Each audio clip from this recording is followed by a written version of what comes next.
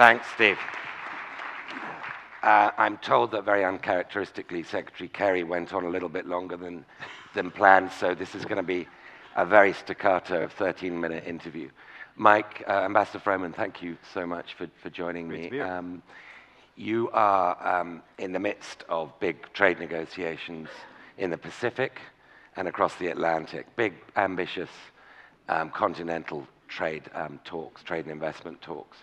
But you still don't have fast-track negotiating authority. And correct me if I'm wrong, but I don't think there's been any significant trade deal in US history concluded without fast-track.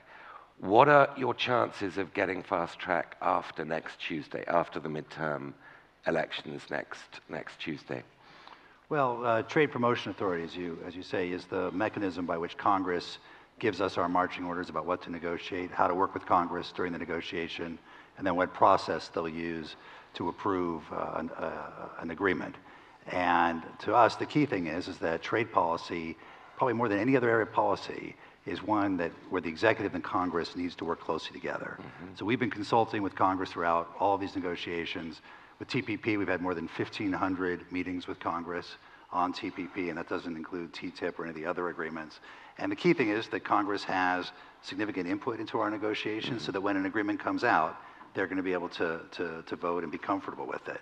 I think ultimately, this is an area where there's a lot of bipartisan support for trade. It's one of the areas that cuts across party lines. It's one area that we think we can make progress in, and we look forward to working with Congress after the election on Trade Promotion Authority and on our trade agenda more generally in a way that has broad bipartisan support. Now, this is one area where the Republicans are actually more in tune with the administration than the Democrats. Are you secretly hoping for a Republican victory next week? I think our position as an administration is well established on that. You've got other speakers on politics. All I would say is this is an area where that we need to work bipartisan on all of these issues. We're working very closely with Democrats to ensure that our trade agreements address our interests as well as our values. TPP, for example, is going to have the strongest labor and environmental provisions of any trade agreement in history. It's going to be the first agreement that takes on the issue of state-owned enterprises and makes sure that state-owned enterprises, when they compete with our private firms, do so on a level playing field. It'll be the first trade agreement that establishes rules for the digital economy, brings into the digital economy certain disciplines from the real economy. And all of this is about unlocking opportunity for American workers and farmers and businesses of all sizes, particularly small businesses, who need these kinds of rules to be able to navigate the global economy.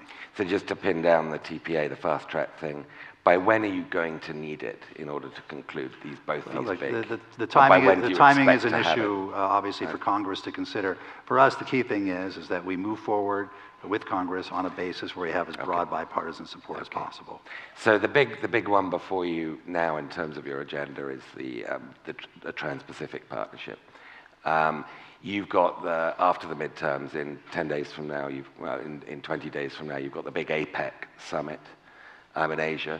Do you expect to conclude a TPP deal there without fast track? Is that something that's realistic? No, we do not expect to have a final agreement on TPP at APEC. APEC will be an opportunity when all the TPP leaders will be present, so it's a good opportunity for them to have conversations with each other about TPP, about whatever outstanding issues are left, and to give more political impetus to getting it done. And so what are the big sticking points? I mean, you've got the Japanese, US, the familiar conversation there about dairy, agricultural access to the Japanese market. That's right. You've got intellectual property. What are the things that are tying you and your negotiators down most strongly? Well, I'd say the outstanding issues fall in a couple different categories. Market access, sort of the heart of the trade agreement. Clearly, we have agricultural issues with Japan and with Canada. We're making good progress with Japan and hope to engage with Canada soon. We also have issues of autos with Japan. And then you've got the rules, as you said, intellectual property rights, state-owned enterprises, labor and environment. Those are all areas where we've made tremendous progress, including at a ministerial we just completed in Sydney a couple of days ago. So we're making very good progress in closing out issues, narrowing the differences on the remaining issues, but we still have a little ways to go, and we're going to continue to work it. So I'm going to get on to TTIP, which I think has more controversy around it at the moment in a second, but you do need ultimately to have stronger majorities of American public opinion behind you for trade deals in this environment. It's particularly tough. Do you think that you are doing enough to convince the American people of the benefits of these kinds of deals? And what's the core argument for, what's your elevator pitch to the American electorate about TPP, for example? Well, look, the core argument starts with the economics. And it's absolutely clear, with 95% of the world's consumers outside the US, 80% of the purchasing power outside the US, for our ability to grow here, to create good jobs, and we know that export-related jobs pay more than non-export-related jobs, we've got to be engaged in international markets. Our market is already quite open. Our average tariff is about 1.5%.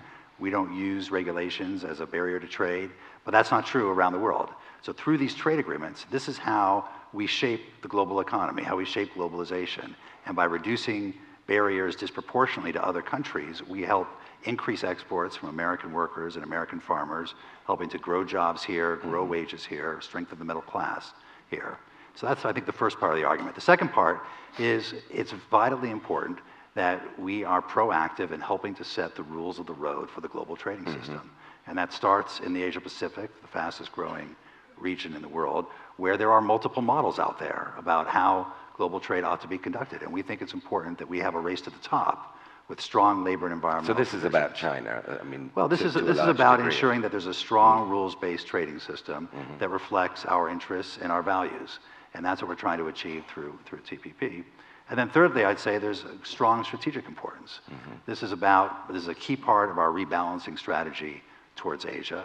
We are a Pacific power, and TPP is the way in which the US will be embedded in this region economically, and that'll have broader spillover benefits as well.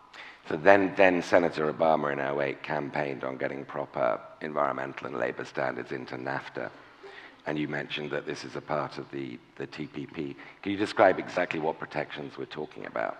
Sure. I mean, when Senator Obama was running for president and said we wanted to renegotiate NAFTA, that meant taking labor and environmental issues, which were literally sideshows, literally side agreements in NAFTA, and pulling them into the center of NAFTA and having strong obligations and making them subject to the same kind of binding dispute settlement that exists for all the other provisions. And that's exactly what we're doing through TPP, not just with regard to Canada and Mexico. So it's not just a renegotiation of NAFTA, but more broadly establishing that as the standard for this region and conceivably for the global economy. And this passes muster, because I know you talk to all the players, all the interested parties here at home, is passes muster with the unions, with the AFL-CIO. They're happy that this is... Well, we have a lot of contact back and forth with our colleagues in the labor movement. They've had a lot of input into the agreement, both the labor chapter and other elements of the chapter, the state-owned enterprise chapter, the rules of origin, et cetera. I won't put words in their mouth about where they stand on the agreement, but we certainly have worked to ensure that this agreement raises labor standards and is good for American workers. And it'd be enough for you to get the backing of the unions for this. Well, again, I'm not going to put words in their mouth. You'll have to ask them. But I will say that we're working to ensure that this has the strongest labor and environmental protections ever, and that everything we're doing through this agreement is about helping to drive production and manufacturing in the United States. When you look at all the factors that we have in the United States, so, it's a great market. We've got strong rule of law. We have an entrepreneurial culture. We have a skilled workforce. Now we have abundant sources of affordable energy.